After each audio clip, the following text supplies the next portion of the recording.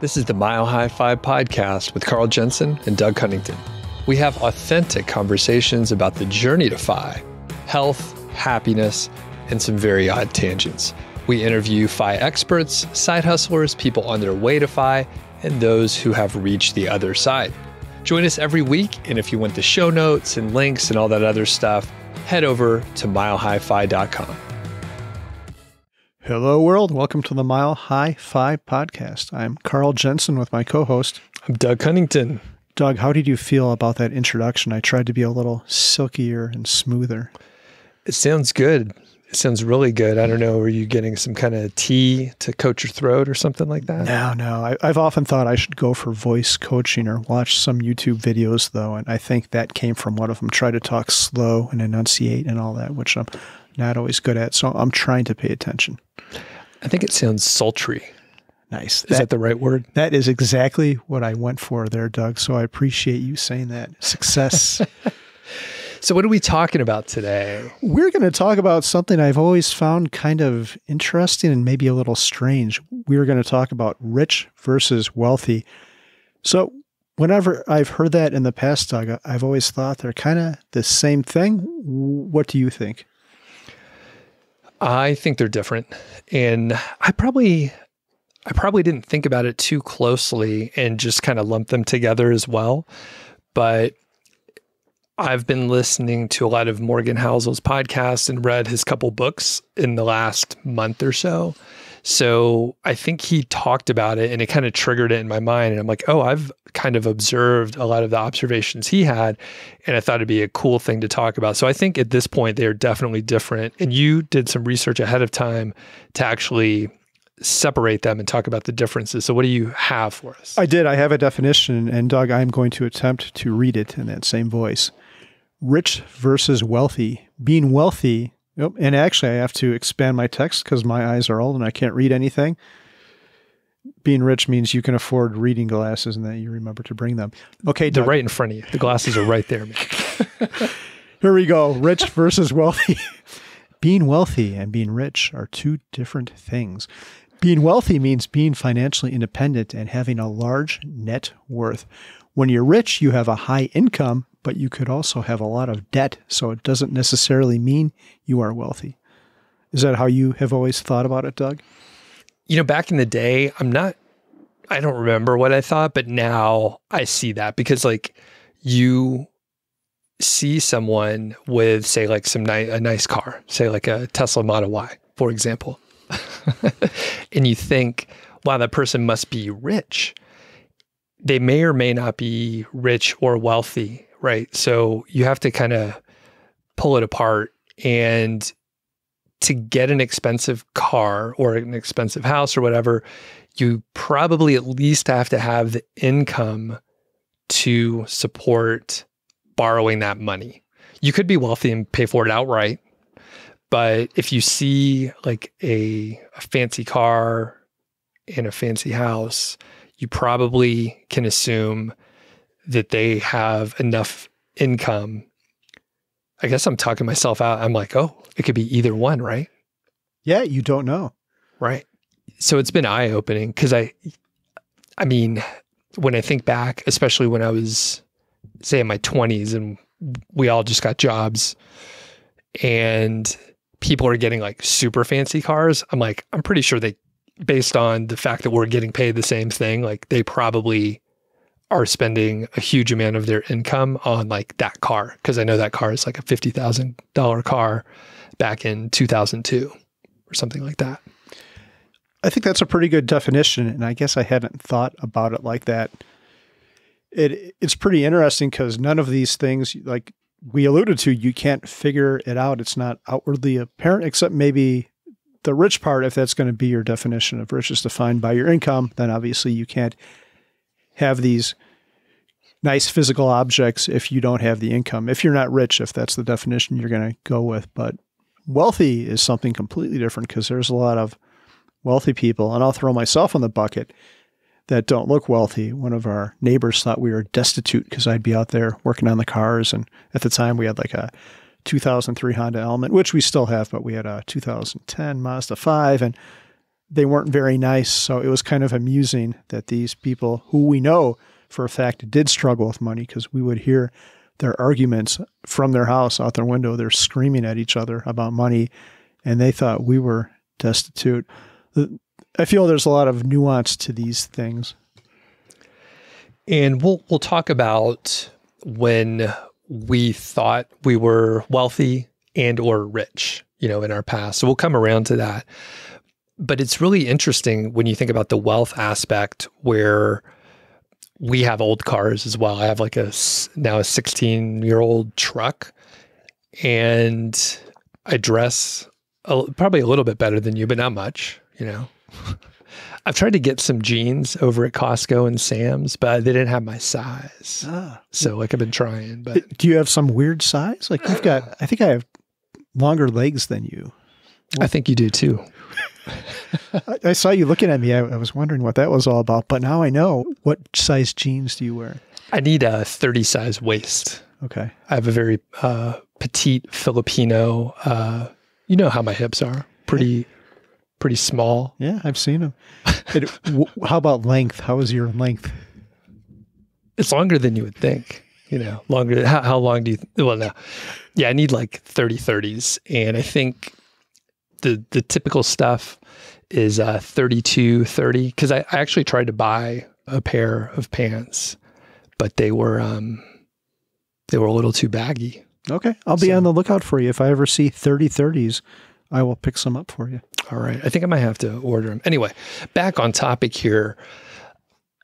I have an old car, and I dress like we just outwardly, it doesn't look like we have any money at all, right? I'm cooking at home all the time. We don't go out to eat very often, but it's just like what we enjoy, and we've figured that out. So that's the tricky part. Like, you can't see wealth necessarily. It can be completely hidden. And if they're actually like pretty wealthy, then you probably won't see it. Yeah. I think maybe we need a third word here, or maybe rich already covers, but what would you call people who have a lot of debt, but that outwardly look flashy? Would that be a version of rich, or is there a better word to describe that phenomenon? I can't think of another word. Maybe if you want to come up with something, yeah. Something that rhymes is always good. I'll give it some thought, but it is pretty interesting. I feel in some cases, I don't want to stereotype everyone, but I often wonder, and this probably comes from my own personal experiences, but the people who have a lot of that fancy stuff are the ones who don't really have the money. They're the ones who struggle the most and might be living a paycheck to paycheck situation. And I wonder if that's why they buy the fancy thing. They know their struggle, so they know that they struggle, so they want to project something else to the rest of the world. And I think there could be a piece, and I'm thinking of a friend of mine in particular, where I think he had a chip on his shoulder, and he wanted to show people that he was successful. So he got a fancier car than what he really needed. And I'm not here to tell him what he needed or whatever, but he was like super proud of his car. And you know what? No one gives a fuck about your car. Like, no one really gives a fuck about your car at all, except you, probably. If it did make him happy, that's great, but it wasn't immediately clear that the car did that at all. So, and I know you're a car guy, Carl, right? I mean, you enjoy them. Yes. So it makes sense if that is a thing that you're interested in and it does make you happy. Totally makes sense. Like, we're not trying to tell you what to do. We're just judging people. I mean, this whole episode, it's very obvious now. We're just judging people, right? Yeah, we're kind of assholes. That's what we should title this. We are assholes. But people probably judge us too. It's like, why is he driving that crappy car? He's always home. Like, they're talking about me, of course. But yeah, I was going to say along those same lines, I've been judged because people know we have money and don't spend it. So people are like, well, what's the matter with you? Like, why aren't you spending this? I'm like, and maybe they have a point, but strange. All right. So anything else on like rich versus wealthy, or things people should think about based on our definition, I think the goal should always be wealth. I think rich might be a poor manifestation of your ego. You're not doing it for your inner scorecard. You're doing it because of the projection for other people, which is not good. And to bring sort of like a balanced thought around this, I agree generally. However, like I said before, if it's something that you value and you or your family or your friends get something out of it, I think in air quotes, like if you're flashy, that is totally okay. Like only you can determine what is a good value for you. No one else can. So generally I agree with the wealth portion. If you're doing it for what we are deeming the right reason in our ivory tower, then it works. But it's a slippery slope if you're like, all right, I got to have like a little bit nicer car than my neighbors down the street. Just the classic keeping up with the Joneses, which you're never going to keep up, right? There's always going to be someone a little bit more. Once you get to wherever you think you're going, you're going to change and move the goalpost to something even farther out. Yeah, it's difficult. I think a lot of people, I completely agree with what you said there too, but I'll also add, I don't think a lot of people really know what makes them happy. Like I've had relatives who are like, one of the guys is a farmer, and they're pretty like a stereotypical farmer, very conservative with money and exactly how you would think in your mind's eye. And he's like, well, I think I should get this blah, blah, blah, like new like SUV thingy. I'm like, well, like, why is that? Is there something wrong with your old car? He's like, oh no, I just saw this commercial. So, yeah. And this is a true story. So it always cracks me up. There's always people who are like, oh, what would happen if everyone became FI, or is there a chance of this? Like, no, absolutely not. Because there's 5,000 people who listen to our episodes, and there's 1 billion people who watch the Super Bowl with ads for all these shiny new objects. So I think people need to think deep about where true happiness comes from. And it gets down to your values. And like you said, a car might genuinely make someone happy. And there could be other stuff around that. Like when I did have a fancy car, and the best thing about it was the community around it, like going to meet other like-minded car people and hanging out with them. And maybe I didn't need to have the car to get that, but it certainly helped. And that brought actually joy, but the actual ownership of the thing, not so much. And maybe that car answers this question, but like, do you have a current story where you get sucked into some sort of consumerism where you're like, oh, I do kind of want that, and then you buy it? Anything like that, maybe in the last year or so? Maybe it's like an electronic thing or travel headphones or something like that. Yeah, like an unhappy purchase, or a purchase I thought would be better than or that didn't turn out like I thought it would be. Oh, just any purchase where you're like, oh, that would be cool to own. And you're like, oh, I'm going to treat myself and I'm going to buy that thing. Yeah. So I have stories on both sides of that, like good and bad. We've had some experiences like a helicopter ride, which was expensive, but definitely worth it. Super cool. I never done that before. It was awesome. A really good pair of noise canceling headphones, like you alluded to, was great too. But on the flip side, we've done some experiments with food where we've gone to a nicer restaurant. We did this once in Hawaii and once in Chicago too. And one of them was, actually one in Las Vegas. So the Hawaii one was actually a restaurant owned by, who's that, Todd Rundgren, like some music artist? I don't know. Yeah, I don't know who that guy is. Another one was a Michelin star-rated restaurant in Chicago. And the third one was one of the Brazilian steakhouses. And they were all good, but kind of a disappointment, not good enough to justify their price. They were memorable only because I thought they would be more memorable than they were, the food, and it wasn't. And that could be on me too. Maybe I just don't appreciate food like some people do. Interesting. Yeah, and I think, I mean, I love food, and I have a lot of productivity books back there, but I have a lot of cookbooks, and I really enjoy cooking and eating and like the culture around it. And I often find like high-end places disappointing most of the time. And I feel like, it's a great community building thing if you go out for a nice dinner or whatever. I think it can be more fun to go to like a cheap place, go to a a hot dog place where they wrap it in bacon and deep fry it, and then it's not too expensive. It's a little bit more interesting, in my opinion, or a diner or something. So I would rather push it to the low end and eat like cheap carnival food. And it's more interesting to me than like, oh yeah, we went to a Michelin star restaurant. Yeah. What do you think of that? Yeah, I think so too. One other thought is you don't have to spend a lot to have good food. The Michelin star restaurant I went to was a Mexican place, and they're famous for their mole. And I went to Oaxaca, where mole was invented, and had pretty much the same meal for probably 1/20th of the price. So I don't think you have to spend a lot to have a really good meal. And one example, this kind of funny enough, Doug, this kind of changed my culinary existence. You told me to try poke in Hawaii. And I thought it was good, but it was the first time I had it. But since then, I've had it like 10 times, and it has become my default thing to order in a restaurant because it's a lot healthier than a cheeseburger, even though they might not have that kind of poke. But it wasn't that expensive. It was just some place with a counter, and there was a big line of people there. And you took the stuff to go, and that was it. And it wasn't it probably won't be on a Michelin star review or anything like that. But you don't have to spend money to have a really good food. Yeah, great example is Topoki Shack. Is that the place you went? Yes, yeah, and it's like in a parking lot. It looks like a little shack. Like it looks like nothing, but it's awesome. Yeah, it was super great. I want to go back to Hawaii and go there again now that I'm more familiar with it to try it once again.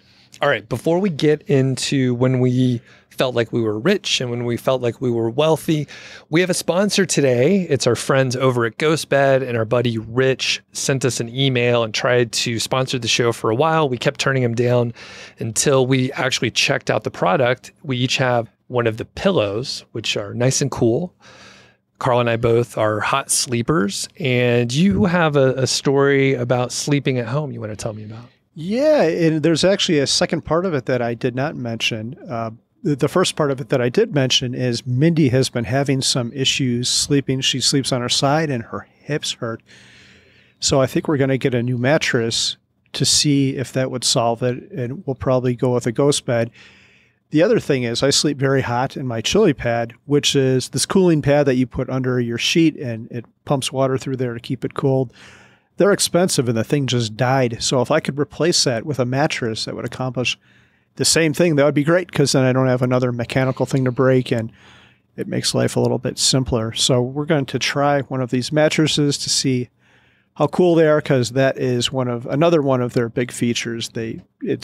What is their tagline? It's the coolest. The coolest bed in the world, and it's 7 layers, a lot like those dips with beans and the guacamole, the 7-layer dip. It's like that, except a bed. Nice. And I know you don't need a new mattress, but we'll buy this thing, and then you and I could test it out. I mean, to be clear here, we're going to have a demarcation line down the middle. It'll be like the one Three's Company episode where they had to be in there. I'm really dating myself with this, but they had to put like tape down the middle of their apartment, and they weren't allowed to cross the tape and all that. We'll have a line down the middle of the bed. I don't want to. I know the body pillow offer when I forgot mine, Doug, and that was very generous of you, but I like my space when I sleep, and I know you sleep hot too, so we need separation there, Doug. But anyway, I can't wait to try this mattress to see if it fixes Mindy's hips and to make me cooler. I have a little deeper question here. So you sleep on your side, and Mindy sleeps on her side, right? Yes. Do you guys face each other, or do you face away, or are you ambi sleeper side sleepers? I think we usually face away, but sometimes I turn over a couple times, and one of her comments is like, "Oh, you need a body pillow. We should just snuggle, and you could use me as the body pillow." And that is absolutely off the table, because I would just be way warmer, and that would just be terrible. So too much body heat. Too much body heat. Yes. All right. Well, if you get one of those ghost bed mattresses, I would check out the Luxe potentially, and you can get more details on the website. There are over 60,000 5-star reviews. They're a family-owned business. You get 101 night at-home sleep trial, and they have a great warranty that is about double the industry standard. Go to ghostbed.com/milehighfi, and you could use our code, Carl. You could save 50% site-wide. That includes bedding and the pillows and all the other accessories that you might need to sleep. Mile High Fi is the discount code. So thanks a lot to GhostBed. And this is going to come out before EconoMe, right, Doug? It should probably. Okay. So in case it does, Rich will be at EconoMe. So if you have questions, you can talk to him, and hopefully he comes to our opening party Thursday night. And as we're transitioning out of this ad, if you don't have your EconoMe ticket, we have a discount code. So we'll put that in the show notes. But Carl and I are going to be there. Mindy's going to be there. As far as I know, we're not sharing a room, all three of us, right? I hope not. What's that supposed to mean, man? Hurts my feelings. Well, I'll talk to Mindy and see what she says. Ooh, she might have a different opinion. I don't know. Yeah, you might have to find your own room. Yeah, could be. All right. As we move into the next, we're just kidding around, by the way, just officially. So when did you feel like you were rich and or wealthy? You could answer them both at the same time. I felt rich when I got my first job right out of college, because when I was in college, I had no money. I made minimum wage at the computer lab, which was $3.35 an hour. Maybe it went up to $4.25. Doug, do you remember when minimum wage were those amounts? Roughly. Yeah. So my whole time in college, I lived in an apartment for the past 2 years. And my whole time in those apartments, I don't think I bought any meat product the whole time. So I was kind of an involuntary vegetarian. I would buy this big thing of spaghetti and the sauce, like the cheapest ragu crap, and make a big thing of that and just eat it the whole week for dinner, and eat like a peanut butter and jelly sandwich for lunch. And I was probably a bit malnourished because of all this. So I remember when I got my first check, the first thing I did is go to the grocery store and buy 1 pound of ground beef, and the fact that I remember it so clearly maybe reflects how much it meant to me. But yeah, I felt rich when I could go do that and not feel bad about it. It was great. And how old were you? I was probably 24, 25. All right. Do you remember how much the ground beef cost back in those days? Yeah, it was like $3 a pound. All right. Nice. And I'll go and talk about when I felt rich. I was, I guess, 20. And my older sister, who's 6 years older than me, she needed to borrow money for her first house. So she is a pharmacist, and she needed some extra cash for the down payment, and she borrowed like $2,500 from me. And the fact that I had like $2,500 cash when I was like 20 I was like, my older sister that has like a real job, like needs to borrow the cash. And I just cut grass. So I didn't realize that I had like sort of an entrepreneurial spirit. But it makes sense now that I did bad at a corporate job where someone was telling me what to do. And now that I've worked for myself for 8 years, I'm way happier. It's so much better. And I started cutting grass when I was like 12 or so. And I think I've told the story on the pod before, but started cutting grass, didn't know what the fuck I was doing, just pushed the mower around and stopped at houses, and then started passing out flyers. And then word of mouth grew it. And I did that until I was 20 some odd years old. I mean, I went to college and everything, but I would still like come back in the summer or if I had time and cut some grass as well. So I just saved up a ton of money, didn't pay any, it was a cash business, and I don't think I ever hit the threshold where my parents had to report, but several years of just saving up. So how did your sister know? I mean, you were only 20 years old. You were still in college, right? Obviously. Or? Yeah. How did your sister know you even had $2,500 to loan her? I don't remember exactly, but I think maybe my parents were a little proud and they were like, oh, Doug has like $10K in the bank or whatever. He's just been cutting grass and saving, blah, blah, blah. So maybe my sister knew. But I don't think I was like going around saying, hey, look how much money I have in my savings account or whatever. Was it in cash or was it like did you ever buy savings bonds as a kid or CDs? Yeah, savings bonds. I think it was mostly in my checking account because I was using it to like pay for college and such. So I think I was just like saving up. It was never invested. I did have some savings bonds as like gifts as a kid. And I don't think that I purchased any myself though. Okay. And I assume this all worked out. Your sister paid you back and everyone was happy. Awesome. Yep. It was all good. Okay. Yeah. So that was that. When did you feel wealthy? I'll tell you that, but I want to go to one intermediate point.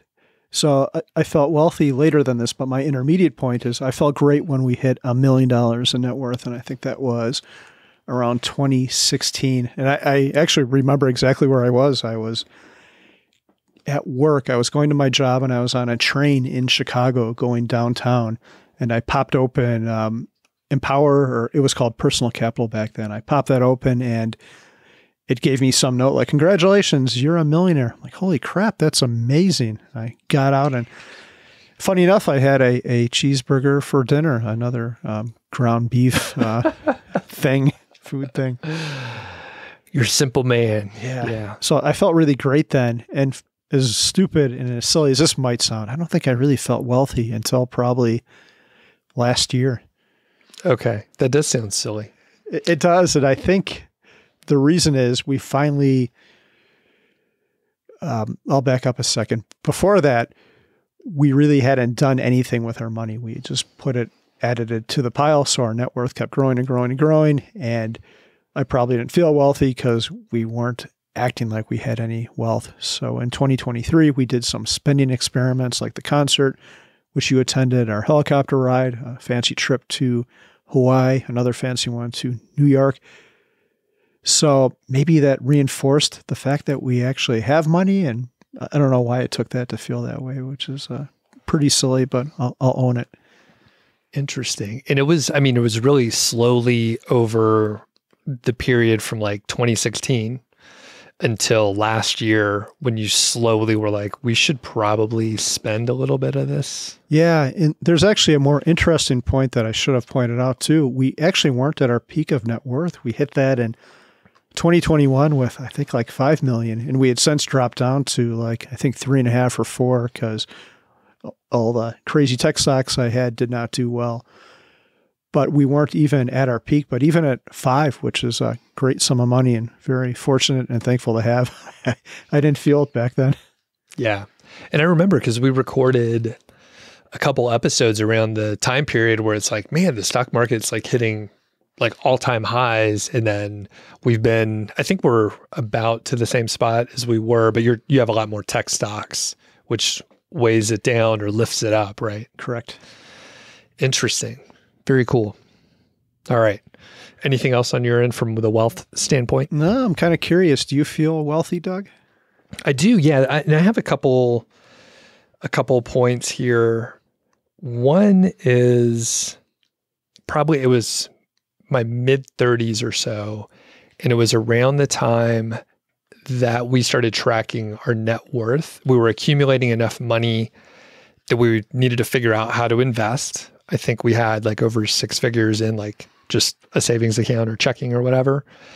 And we fired our advisors because we realized they were doing a bad job and we were doing better than them. So no need to have those folks on the payroll, right? And I remember chatting with my friends, and I don't know how much money they had. They're about 5 years older than me. But I was like, yeah, we're like trying to figure out what to do with our money, and we have like this sum. And I don't know if they were impressed or not impressed or whatever. Like technically they were better employees than me. So I think they earned more, and they were 5 years older. So they should have been like already conquering that situation, I guess. That said, when we did have like a solid chunk of money trying to figure out where to invest it, I think I started to feel wealthy around then. I think around that time we were figuring out what was important to us. So we could cut back on things we didn't care about and prioritize things that we did, like food, right? So I'll spend money on food. We would go out to eat to nicer places or whatever, but I would just see maybe a nice steak and feel totally fine like buying a nice steak at the store because I know that I could do a good job cooking it at home and all that kind of stuff. So that was it. I think after that point, I was like, we're in good shape. Like if we just keep on the same path, like we'll continue, it'll just pay off. And we stumbled upon, I think, Pete's blog and just saw like, hey, index fund investing is probably a smart way to do it. Just keep it simple. And then whatever, 8 years later, a good 8 years in the market, we were in a completely different position. And to your point, I think at the age that we are, like hitting 1 million in net worth is like a milestone. Probably in the future, it'll be, I don't know what it'll be, like 2 million, or inflation's crazy, right? 5 million. I'm not sure what it'll be, but like 1 million sounds like a lot. Yeah. It's a good demarcation. So we both earn money aside from our investments. My blog makes a little bit of money. You have some side hustles. If someone came down and said, you're not allowed to earn another dollar aside from your investments, would that give you anxiety? No. And I'll tell you some stories off the record because I like to have my stories formed, and I'm in the middle of one right now, so I won't share it here, but I would have no anxiety at all. If you were like, don't make any money ever again, I'd be cool with it. If you were like, no money for a year, I'd be cool with that. Anything where I'm doing less stuff, I'm on board. Sign me up.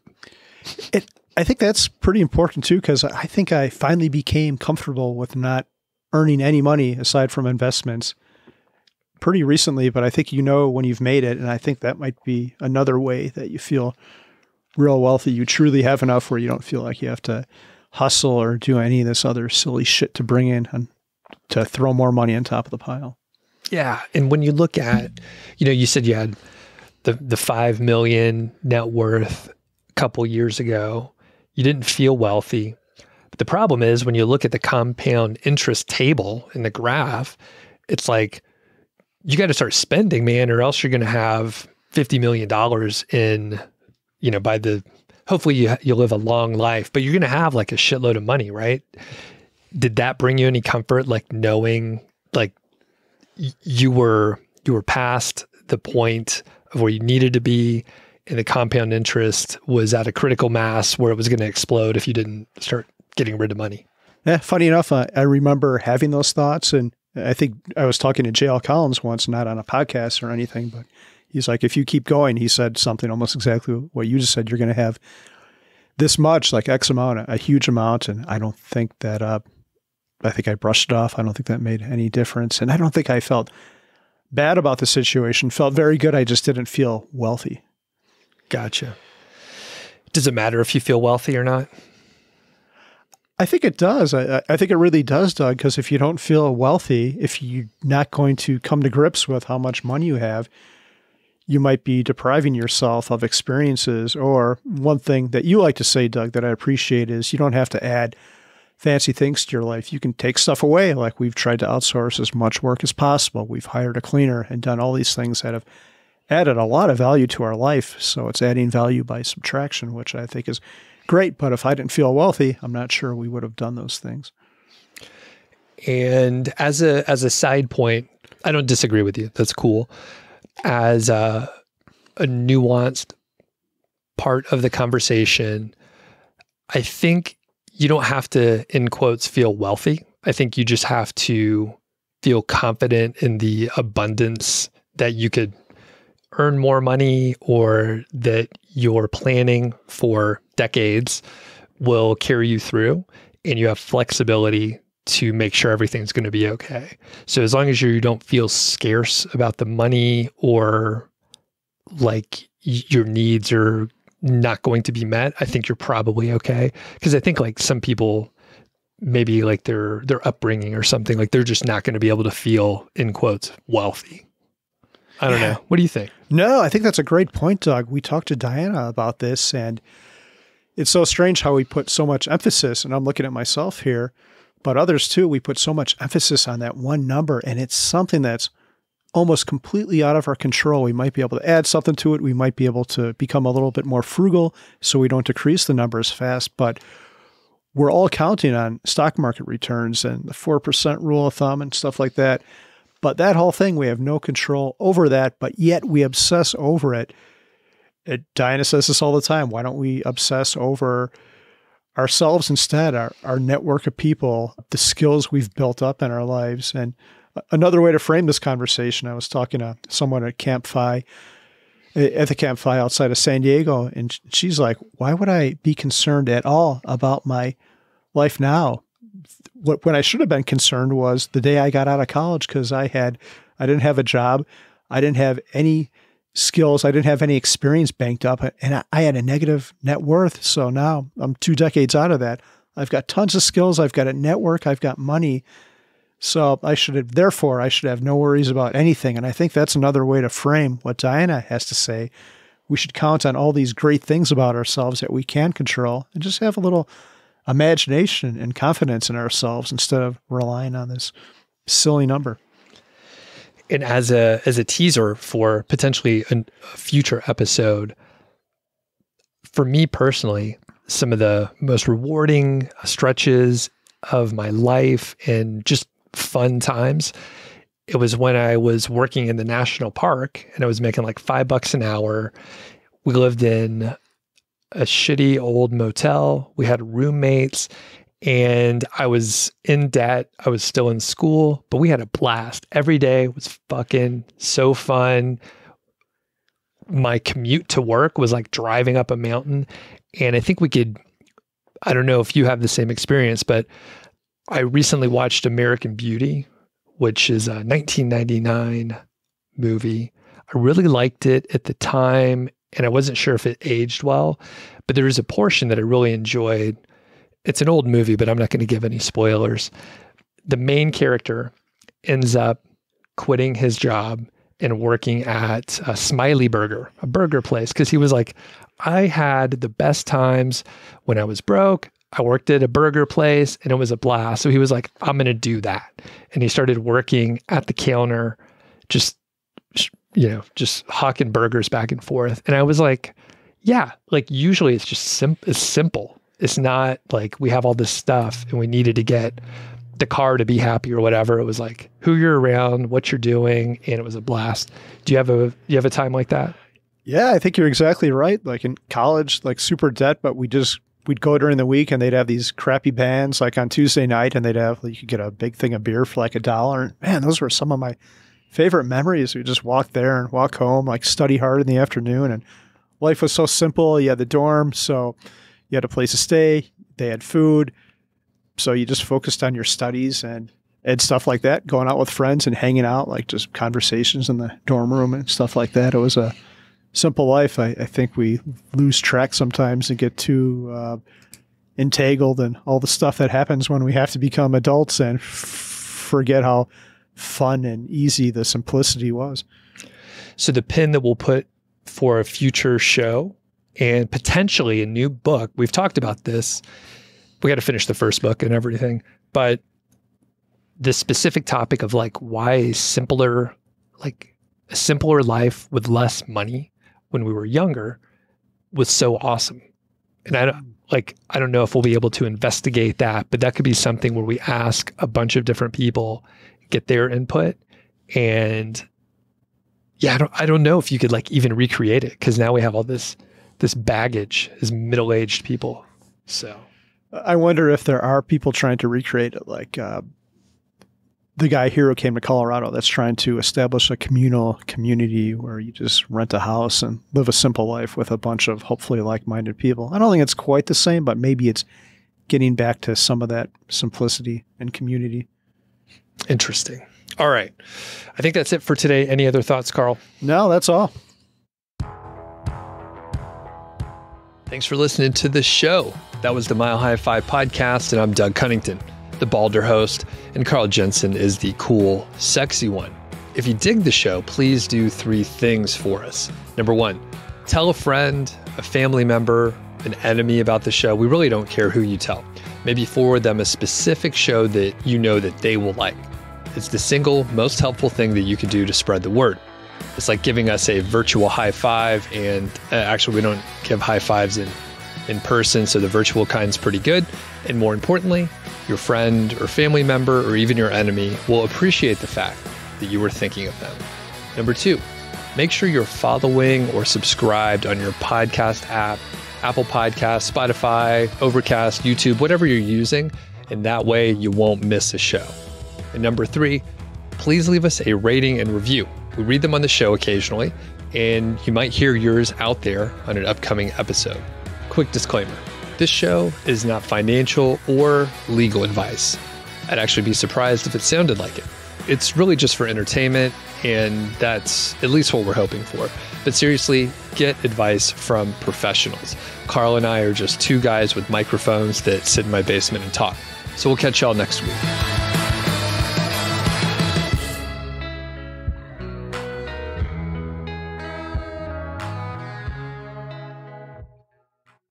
All right, Carl. So it's been very cold. I try not to talk about too much seasonality or whatever. So when people listen to this in the future, it'll make sense. But right now, here in Colorado, it's been very, very cold, like about 0 degrees Fahrenheit for several days or colder. So today, when I woke up, it was like negative 14 or 15 degrees.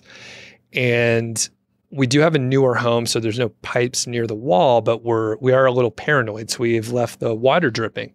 And I told you not too long ago that we have been putting a bucket in the shower to catch that water while it heats up. So then we'll use that water to water plants or, other things that are appropriate to use that water for, like fill a humidifier, whatever. So we're letting the faucet drip in the shower in one of the bathrooms. And we are trying to reclaim all that water. So at this point, I think I have like 16 gallons of water or something like that. Cause it's been days, right? And it's fucking cold. You don't want your pipes to freeze or whatever. So what are your thoughts on this approach? Cause you saw this, right? I did. I went upstairs and I assumed you had a plumbing problem. And I got into DIY because my shower faucet did the same thing. It leaked, but it wasn't turned on. It was just leaking. It wasn't broken. I know, or it was broken. Yours is not broken. So I saw that. I'm like, oh man, I can help Doug. I can tell him how to fix this. But I saw that. And have you ever seen the movie Dune or read that book before? No. Okay.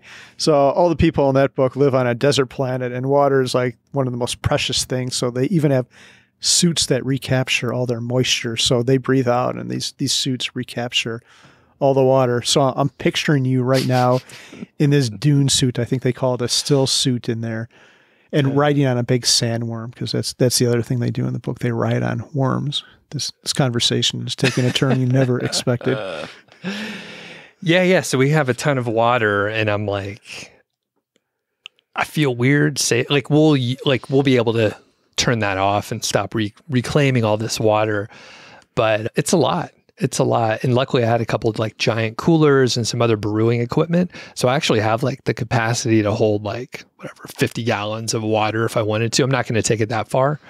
At some point, we don't want standing water just laying around. So we'll use all this pretty quickly.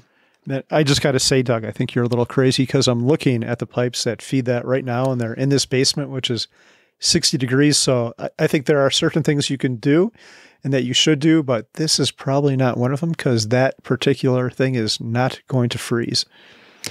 Yeah, I've had this debate. I lost the battle, if you know what I'm saying, in this discussion, because like you get the emails and they're like, oh, what's your water drip? It's like the house was built like 3 years ago. Like there's no pipes anywhere close. Like even the crawl space is like 50 degrees or something like that. Or actually, it's on the same line. It's like the same temperature in the crawl space as it is here. So like no pipes have any issue of freezing unless they're like, outside buried. So I think we're all right. Do you let anything drip at your place? No.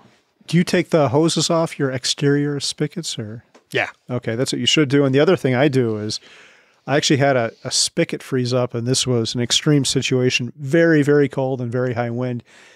And the spigot, some water actually in there did freeze up. It might have not been the watertight one, the weather-tight one, because I won't go into this, but there's ones that aren't supposed to do that. And I think this was actually a good one. It shouldn't have done that, but it actually froze.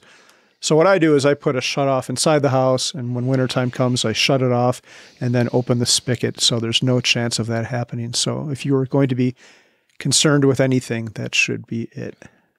And I think we have those spigots, but yeah, there's sometimes manufacturing failures or whatever, but that would be the one thing. And I don't think we could turn off our irrigation line, but I don't think we could turn off the two spigots that we have. But anyway, we could investigate later. Anyway, it's really weird. I have a ton of water and we're just gathering it up. It's a huge amount. If you need any water, you're welcome to it. I appreciate that.